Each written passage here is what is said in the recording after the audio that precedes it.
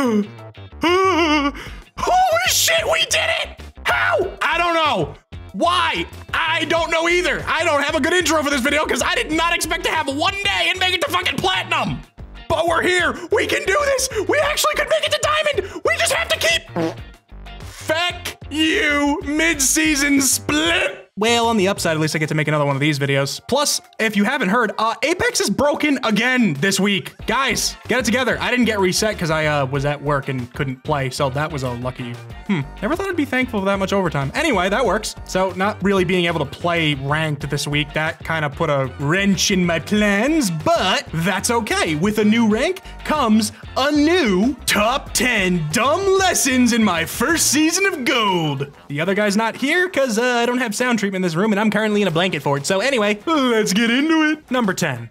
Team synergy. Now at this point in the ranked Apex ladder, it's not exactly a make it or break it decision what your team comp is, as in by no means is it going to change the outcome if you're gonna win or lose the fight. It's not that important yet, but it is something you do need to start thinking about. Specifically in Gold, for some reason a lot of players, unless they main a support legend, really don't wanna play them. For some reason they think they're gonna get more value out of other legends at this point, where while that might be true if they're completely capable of carrying on a Pathfinder or Wraith, the more important thing to think about in Gold is you are going to die at some point, and with a support legend and with the new crafter, which we'll get to, you have the ability to quickly retrieve and res your teammates if they die on drop. Personally, I am a support player mainly, so that kind of helps me out in this regard, but I've run into plenty of teams that just will not run one, and if you get entirely murked off drop, you're kind of screwed if someone even is able to get away. They have to solo the rest of the game, which turns into just playing life, and that's not exactly fun to be a part of. I guess the real takeaway there is if you already have a Bangalore and a Bloodhound, for instance, suck it up and round out your Gold team with a support player. It'll give you a better chance of getting further into the game and gaining more RP, and that's what it's all about.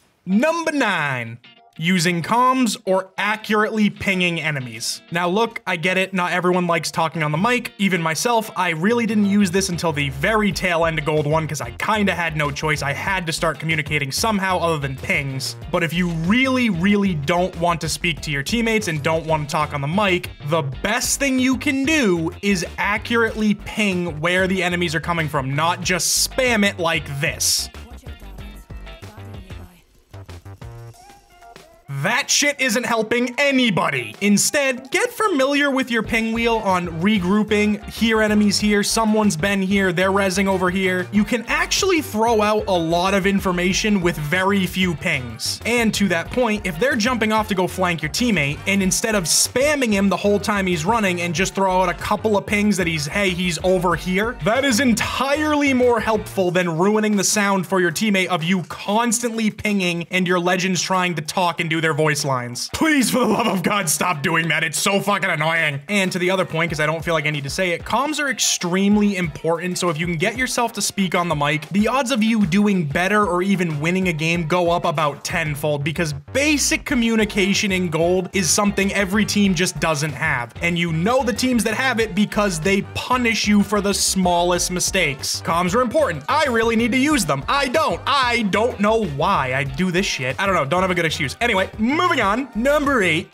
the new Evo system. I feel like this really is a dumb lesson that I kind of had to learn because I really didn't get it. But for the love of God, do damage where you can. It counts towards your Evo. And go pick up those Evo caches if they're close by. I'm not saying run to the other end of the map to get one. But if you're running from circle and it's a little bit out of the way, it's usually worth it to grab it. The amount of times I've been or run into teams in the top 5 with white shields because they didn't do wildlife camps, they took no fights, or they didn't grab the Evo caches, or you know, any of the other plethora of things you can do to gain Evo. And let's just face the facts here. If you're in the top 5 with white shields, you're getting murked the second someone figures out you have no shields. If everybody else is on purple and red and you're on white, you're in so much trouble, it's not even funny. And because they kind of took armor swapping out to a degree and you don't gain the full armor, you just get like an oversized conduit heal, just hoping to shield swap late in the game is not viable as it sounds. I've tried it, doesn't work, and that's why it took me so damn long to get out of Gold. But anyway, we're not talking about that. Number 7. Your duty as a jump master. This one's gonna be a little weird, but hear me out. Okay, so how many times have you loaded into the dropship, found out your jump master, and immediately given it up? No one? Really? Because everybody freaking gives it up, myself included. I only recently stopped, but I'm gonna give you a couple of things that I do with it just to alleviate some of the stress of hot dropping and immediately getting your team killed. Which, by the way, if you like hot dropping, which we will get to hot dropping in a minute, it's perfectly fine. Honestly, I'd kind of encourage it in gold because you kind of need to get used to fighting early, but that's another point that we will get to. Anyway, here's like my number one thing with Jump Master. Find a highly populated area and land just outside of it at a smaller area, grab your guns, and then go fight. You do not have to land with the other 17 squads that are dropping at estates. It just is not gonna go well if you're not comfortable fighting early. What you can do is drop off to those little smaller areas, grab a couple of guns, and then try to pick people off. It works good most of the time, and well, yeah, your teammates might not get it at first, but this goes back to calming. If you kind of explain it like land here, then we're going here, some of them are very much down because it means it alleviates the stress of hot dropping, and you actually might be able to get some early kills, which is great for the RP. But yeah, still don't like Jump Master. I don't know why, it just rubs me the wrong way. I always think I'm gonna get everybody killed and the existential crisis. Moving on. Number 6. I'm gonna keep this one really short. The Crafter. Use it, please. This is just one thing I genuinely don't get. It's an instant craft for a shield battery or a med kit or more ammo. Hell, half the time you get rezzed, you're close enough by one where you can just run over and refill your ammo immediately, but for some ungodly reason, people just don't use the things. And look, I get it. I know they're one-time use, so if you're hoping if your team dies, you can run back to it and get your banners crafted, but if you don't have a support, it doesn't matter. And then on top of that, how about just give yourself a better chance of winning the fight? Grab an extra shield battery or an extra med kit before you get to the fight, and then all it is a 7-second hide where you can get your shields back, so it gives you a higher chance. It's just better all around to use the damn thing, so please frickin' use them! Well, now that I said that, I don't think I use them that often, so gonna take my own advice on that one. Number 5.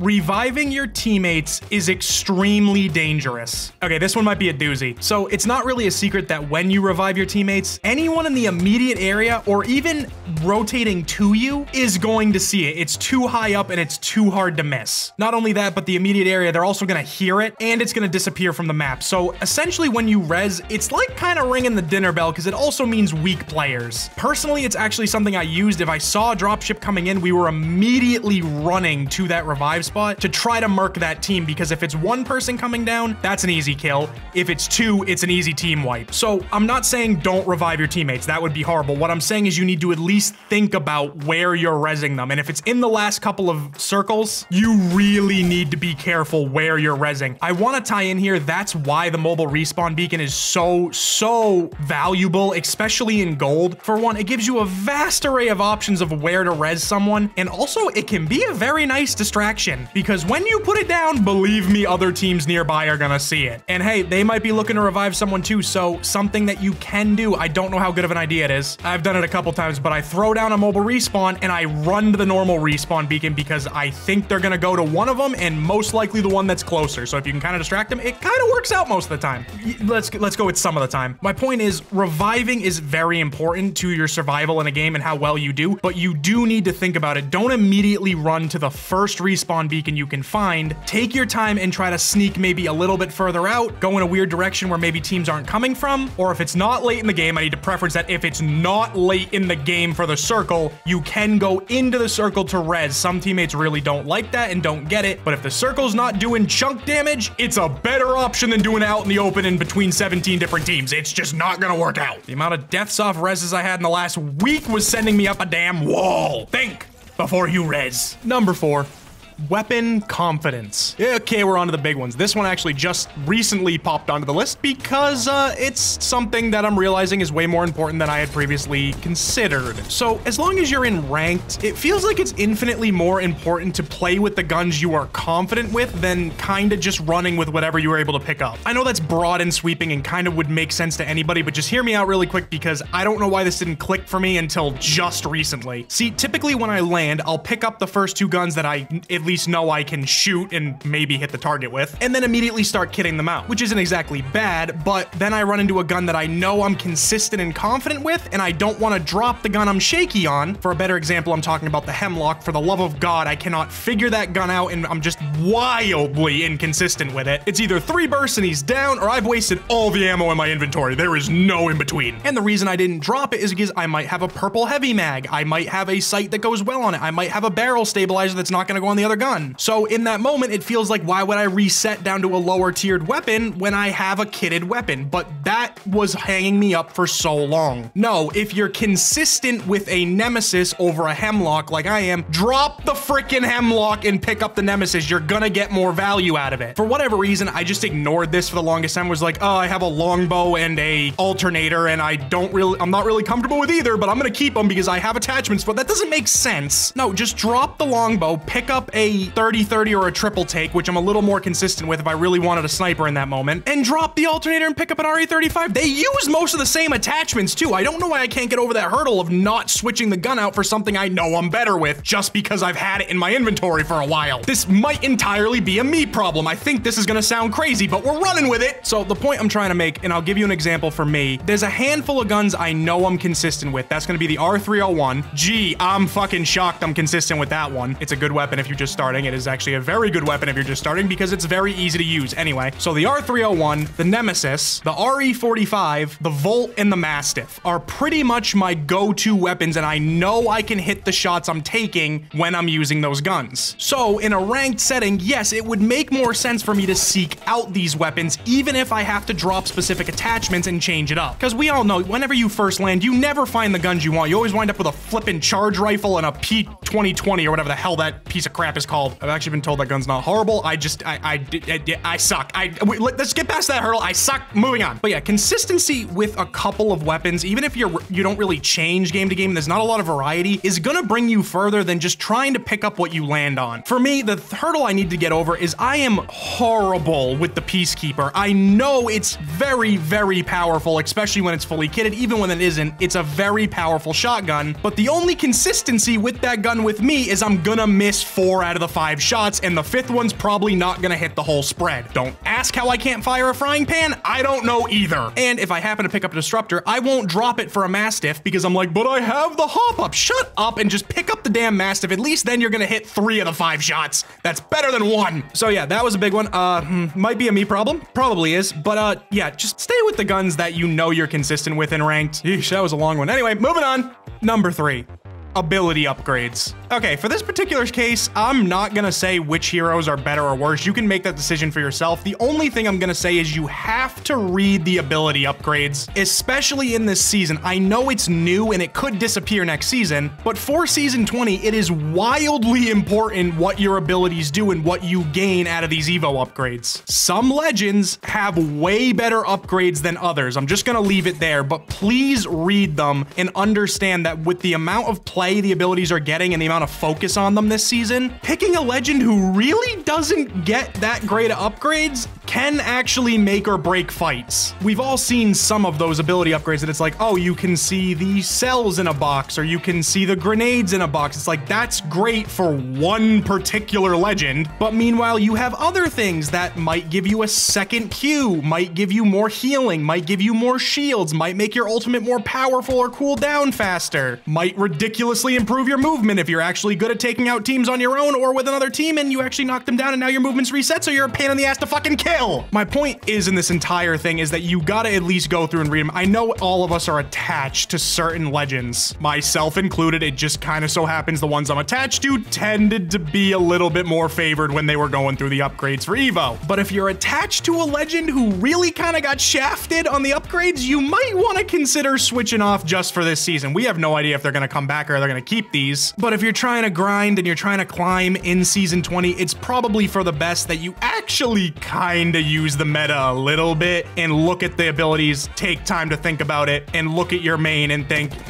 might not be the season for you, bud. That was weirdly hard to record without name dropping a bunch of legends, because yeah, some of them just suck right now, and others are broken as shit, but I mean, what are you gonna do when they're trying to balance a game? So anyway, number 2, fight early, loot mid, third late. That might have been gibberish, but again, hear me out. Said that a lot this time, but just give me a second. Okay, so the first thing I want to get out of the way, specifically in gold, is you start off negative 40 RP. In the previous season that I played, don't know if it tracks for other seasons before that, surviving to the top 10 meant you weren't gonna lose anything. However, here we are in season 20 that until you get to the top 5, you are still negative in gold and beyond. And in fact, even if you make it to the top 5 without a single fight, you just manage to bob and weave around every team, you're only gaining 5 RP. Yes, there's a bonus for making it top 5, but we're not talking about that because doing that consistently without ever seeing a fight is nearly impossible. Trust me, I tried. I know, I'm a bitch. Shut up. So back to the fight early, loot mid, and third late. That's the structure I have made almost every single one of my ranked games in gold. I know I'm gonna have to adjust it in platinum, and I'm really not looking forward to that. But essentially it boils down to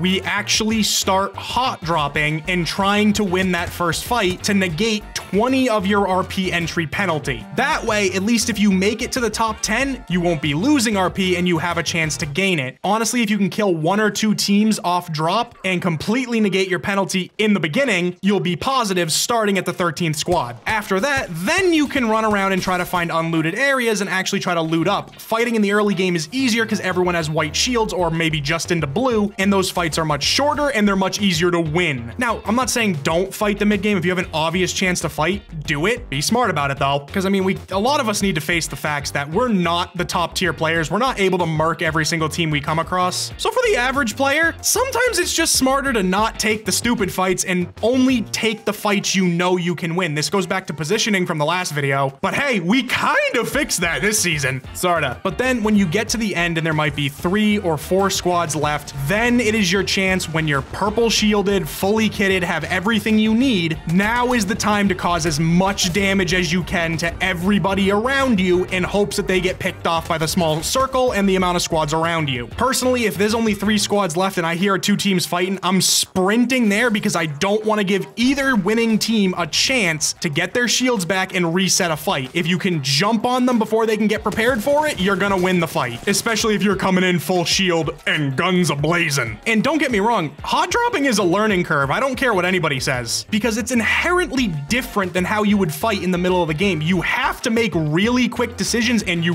really have to just work with what you landed on. For me, 9 times out of 10, it's a flippin' charge rifle, and son of a bitch, I'm screwed in that situation. But yeah, if you hot drop in the beginning, you're gonna die a lot. I'm not gonna sugarcoat that. Maybe try it in pubs a lot first, but get used to how it feels. It's more about movement and just kind of getting your shots in and killing someone as quickly as possible. And for the love of God, thirst someone if you can. Don't just down them and run away. I do this way too much. Down, run away, then he gets rezzed. Now it's a 3-man again, so that's a problem. No, if you down someone and you have a second, thirst them immediately. It takes a whole player out of the game and turns a 3 squad into a 2 squad, so now you even have a better chance. That's all you can really ask for off a hot drop. The amount of times I saw, even in like gold 2 and gold 1, that people are still waiting till there's like 9 or 3 people left in the ship to jump means they're gonna go for the slow play, which means we have less of a chance to negate our penalty. And if you don't fight and you don't have a chance to get all the loot you need and upgrade your Evo, you might be going into the final 3 squads with blue shields and you're screwed. Someone's gonna hit you, realize you have blue shields, they could have purple or red, and you're just in trouble. Because to that point, again, back to the abilities, they also have another upgrade on their abilities. They really can murk you if they are the right team comp. How do I know all this? Because it happened a million times. You would not believe how many flipping games I played between gold 2 and gold 1 to get into platinum. It was freaking ridiculous. Yikes, that one was longer than I thought it was gonna be, but it's kind of important. Anyway, on to number 1.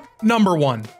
You are going to lose RP, and that's okay. I know this one might be completely out of left field compared to the rest of the list, but just listen. How many times have you gone through a session of ranked, you're winning games, you're ending matches top 10, top 5, top 3 consistently, and you are flying through your division, only to get right to the cusp, and all of a sudden, minus 40, minus 35, minus 30, minus 40, minus 40, minus 40, minus 40, and you are right back to the beginning of your division. A lot, right? Well, at least it did for me. And I'm not gonna sugarcoat it. It's fucking frustrating to watch all that work, might be across a couple of hours, disappear in a matter of maybe 30 minutes because you are landing and dying every single game. Personally, just for a recent example, with Gold 1, this happened 6 or 7 times that I went to the high 600s and back under 100 in one instance, which was terrifying, but all the way back to the beginning of the division. The mistake I made, and it's so fucking dumb, is I kept going. Listen,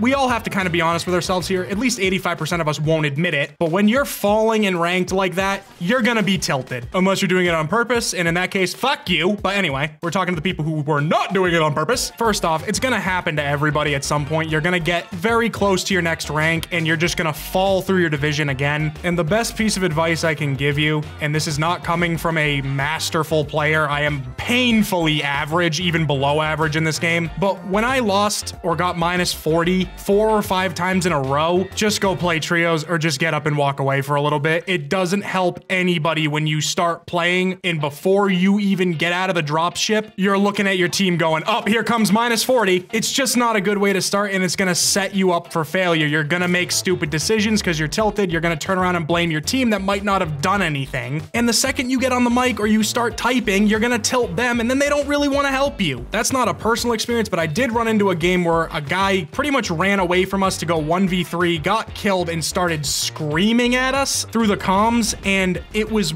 wildly confusing because I don't understand why, if you are having a bad couple of games, you try to tilt the teammates on your team that you need to do well in order to do well in this game. So for your own sake and for other players' sake, if you are in a nosedive of RP, just walk away for like 10, 20 minutes, or hell, just go play trios. That way, if you lose, you're not losing anything. It kind of puts it back into perspective, and then you go in with a fresh head and you're not making rash decisions just because you're frustrated. That comes from a personal place. Like, I didn't know when to stop. I just kept going, and it got to a point where I'd be in the screen where it shows your squad. I'd look at their stats and be like, oh, here comes minus 40, which is wild to think about because my stats are fucking horrible. But it just goes back to the tilted. I'm not okay with losing. I'm not okay with losing RP, but what I need to be okay with if I'm going to continue doing this is it is going to happen. You can't win every single game. Well, I mean, if you're Timmy or Fade or Hal, maybe you can. But for this aggressively average crow, no, it's not gonna fucking happen. I'm gonna lose more games than I'm gonna win. The important thing is to keep my damn head on my shoulders, not get super negative, and if I'm in a nosedive, go do something else for a little bit. And that's about it. That's all I wanted to say, and I wanted to bring that up just because the experience in Gold 1 and the amount of people who calm and die and immediately go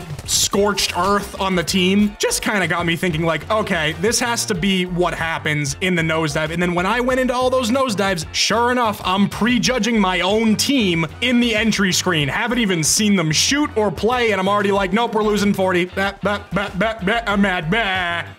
The fuck? No, at the end of the day, the game's supposed to be fun, so if you're in a nosedive losing RP, just walk away, go have some fun in trios, do something else. It's not that serious. Well, that's about it for me on this one, honestly. I just kind of like doing this whenever I hit a new rank because it makes me reflect on what I did in the previous rank, and being this new at the game and actually making it this far is kind of interesting. I don't know if I'm doing something very right, or I am just the luckiest motherfucker in the world. I really need to go play that Powerball, huh? But anyway, have fun. Don't worry about losing RP. Keep climbing. I had something else and I can't remember now. Anyway, I guess that was it. See ya.